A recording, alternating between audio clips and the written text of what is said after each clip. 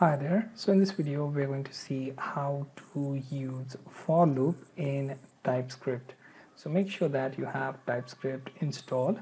Simply open command prompt, type in tsc-v to check the version that is installed on your system.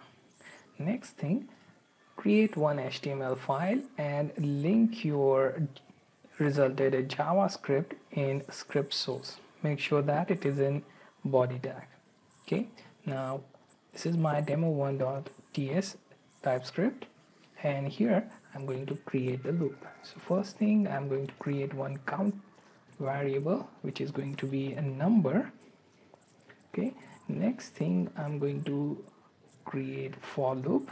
Here I'm going to set that count to 0, then count should be less than 10 and it should increment, and here I'm going to use document dot write and I'm going to add message counter at and then point to count, then document dot write, and here I'm going to add break so that each output gets some space in between that.